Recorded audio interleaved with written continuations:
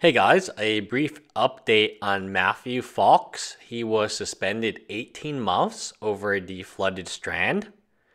Essentially, he stole a flooded strand, which is a promo.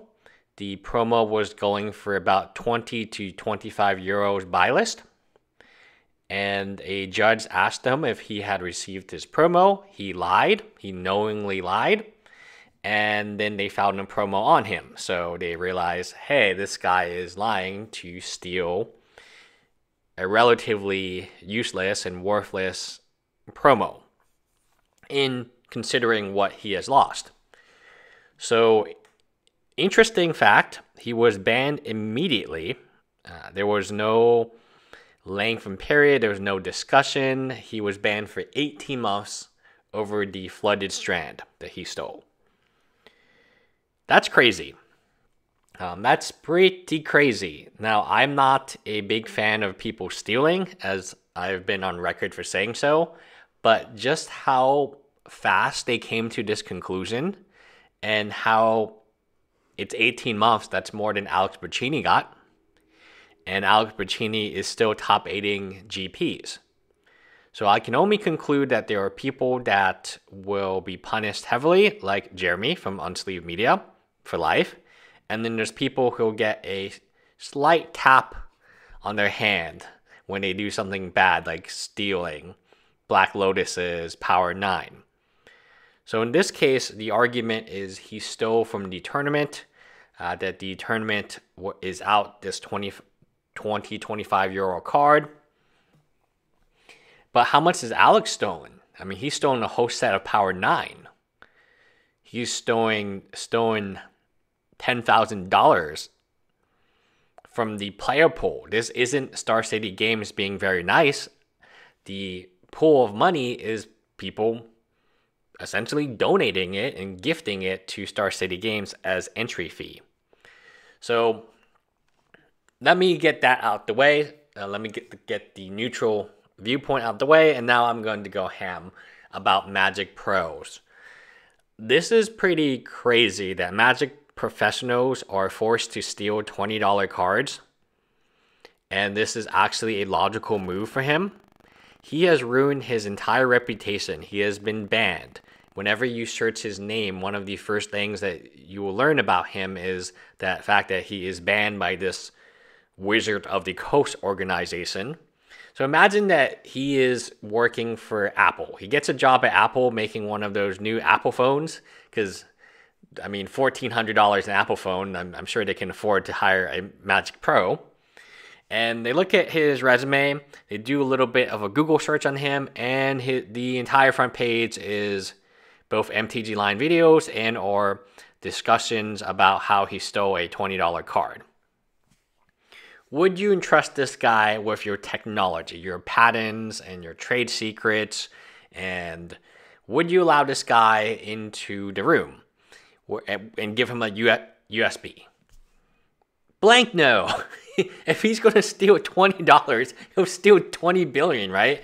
I mean, here's a lot of you don't agree with my philosophy, but the philosophy I have is because I'm a business owner.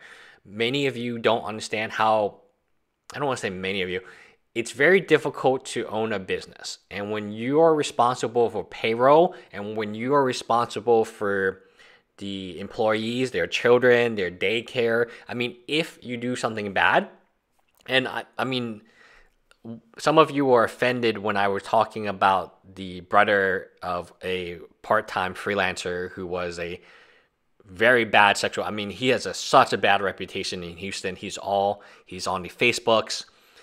He is very creepy, and it was about time that he got caught. About time he went to jail. But if you're in a cosplay community, you know who this dude is. He's one of those really creepy dudes. He's 24, and he's targeting very young, quote, models, female models that are way underage. You just cannot be associated with, this. It cannot happen. As soon as you recognize what the problem is, you have to say, okay, that's no good. And, the justification that a lot of people make is, oh, this is a mistake. This is a simple mistake. He never has done this before. And, oh, Alex has never cheated before. Dan Ward has never cheated before. These people are saints. Just because you get caught cheating does not mean that is the only time you cheated. Just because you got caught stealing does not mean that is the only time you got caught stealing. A bunch of circumstances have to align perfectly for someone to get caught. And it's by randomness, right? It's totally random. So it's likely this guy stole magic cards from his friends, his family, his trade partners. I see this, happen all the time. When someone's playing a game, you're playing a game, and then a person's like, hey, can I look at your trade binder? And if you never say yes because you're not focused on what your trade binder is, you don't know what is being taken from your trade binder. And you know those people, they take out the cards from your binder. How do you know how many cards they took out? You don't, because you're focused on the game. And this happens so often to new players. I always tell the new player, you shouldn't trade when you're playing. You can trade after. And they view it as, oh, MTG Lion's being a blank and he's being mean to me, but I'm really doing it to protect you because I know that other person who wants to trade with you while you're playing is stealing your shit. It's hard for me to prove it, but I have enough moxie to call him out on it. And this happens a lot of times. And a lot of times I can't even call them out because they're new players. They came an hour away from Corpus Christi or somewhere else. Like, they're not local players. So when they steal your cards, there's no repercussion. So that is what's happening with this dude. The repercussion is incredibly severe. The punishment for now until end of times, he will be on the suspended list for a Magic the Gathering game. That definitely is not a resume builder. I can tell you that a top Fortune 500, I can tell you my small startup, we can't have people who are willing to steal $20 because there are literally $20 bills everywhere at our startup, right? Because it's Magic. We have tons of reserve list Magic cards. How do I know, oh, this card has gone missing? Who took it? I don't. So the same with the Nintendo Switch games. Sometimes they go missing, sometimes they return, but it's really hard to keep track of everything because you have to trust in the person that you're hiring that they're not, when you are at a client meeting or you can't be at the office all the time, that they won't just bring a U-Haul and just put all the electronics in and off you go. And it's not just the electronics that matter, it's the data on the electronics that's not really useful to the person who stole it. But those are client lists, those are client relationships that are maybe destroyed forever because you put their data at risk. So a lot of people are condoning this behavior of stealing. Oh, it's only a $20 card. Who cares? You don't know if he's stolen a Black Lotus before. You don't know what else he has stolen. But I can tell you 100% certainty that he did steal something else.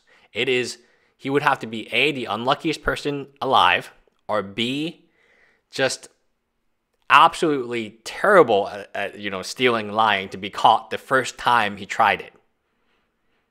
Right? How many times do you think Alex Bacchini stole stuff and cheated before he was caught one time? Hundreds. Everyone says he's a nice guy. I wonder why that is. When he'll cheat you and steal your money right in front of your face and you still love him. Pathetic. That's the most pathetic part of this, was the guy protecting. I showed a person a video of him playing, and he was an employee of the store. His name is Dan. And the guy who he played with, who got cheated, defended him. A few months later, it came out that he was still cheating. Dan was still cheating. The guy still defended him. In what realm? And we're in the Twilight Zone here. Let me play it this way. Someone punches you in the face and steals your money. Or your Magic cards. I guess you would care about Magic cards. And you thank them. And you protect them. And then police show up and they're like, what happened here? And you're like, oh, he didn't mean to steal my money. He didn't mean to steal my Magic cards. Don't worry about it, right? Don't worry about it. Police is still going to throw the guy in jail because there's video evidence. It's not a crime against a person that we should be worried about. It's this condoning of this behavior that will lead to further crimes in the future. And that's what's happening here. Are you telling me, and you know, I had people in the comment section and I've blocked them, and they make this argument, and the argument is very illogical to me, where, oh, I stole something many times and now I'm changed. But they were never caught, they were never punished, there's no repercussion, and they're telling me in a anonymous way that they were stealing stuff. But now they have reformed. Are you blanking kidding me? You're proud that you stole something. You're admitting online, a bet on an anonymous username, that you stole things when you were younger. And now you have changed. And you no longer steal stuff. And people can change because you changed. You didn't change. You didn't change. The circumstances changed. Maybe you got a better job. Maybe you could afford stuff. If I gave you the opportunity to steal $100 and no one would ever know, you would do it. Because there was never any repercussion. This whole concept of, oh, you know, I'll use a sexual predator. I'm a sexual predator, and suddenly I have changed. No, you didn't change. You got put on the sex register, and now it's harder for you to get in touch with children. You didn't change, dude. It's just harder for you to do what you want to, and people still do it. But we have to make it difficult. We have to put them in the registries. We have to monitor their neighborhood. I don't want to compare this to being on the sexual registry, but pretty much if you Google this guy's name, you're going to associate stealing. That's it. No, every future employee is going to Google his name, and the first thing that'll come up is a big bad MTG line video. Same with sexual offenders. The first thing that comes up, you're on the registry. And then I think you have to take pictures every so often. I mean, there's a reason we do this, right? As a society, it's not because you somehow healed yourself. No, it's just way more difficult now because no one trusts you, and you can go on your neighborhood and then you can type in, I don't know what the website is, but you can figure out who's on the sexual offenders registry who lives near you. There's a reason that you have the picture, you have their full name, you have their address, you have their place of work. And this is like any citizen can get this. So people tell me, oh, you know, I've changed, he's changed, I used to steal so much and now I don't steal at all. Your circumstances change. The opportunities may get more difficult because when you were a little kid, there weren't as many cameras. Try to steal now. Try to go to Walmart and try to steal. There are cameras everywhere. It's harder than when you were a little kid and you admit to me that you were stealing all the time. So that's my point. I truly, at the core of my belief is this concept that your characteristics, your traits that you have been ingrained with for your entire life, they don't change. If you're a good person, you're a good person and you're going to make good decisions. Even if circumstances are really tough, you will make good decisions. Because you've made good decisions your entire life. You've been a good person your entire life. Why would you change? If you're a bad person, no matter how good your circumstances have become, or for lack of a better word, your opportunities have increased, you're still going to be a bad person. Anyway, I know a lot of you don't like me to say this type of stuff. People believe in second, third, fourth, fifth, sixth, seven, eight, nine, 10 tries, and like, I would never put my employees and their children at risk because we have someone else, we have a freelancer who is associated with bad things. And you Google the name and it's a hop and a skip away from my marketing agency because the last name is so uncommon. It's not worth it because you gotta protect your business. You gotta protect your employees. If there's any inkling that something bad is going to happen, you have to take preventive measures as best as you can. Anyway, Bye.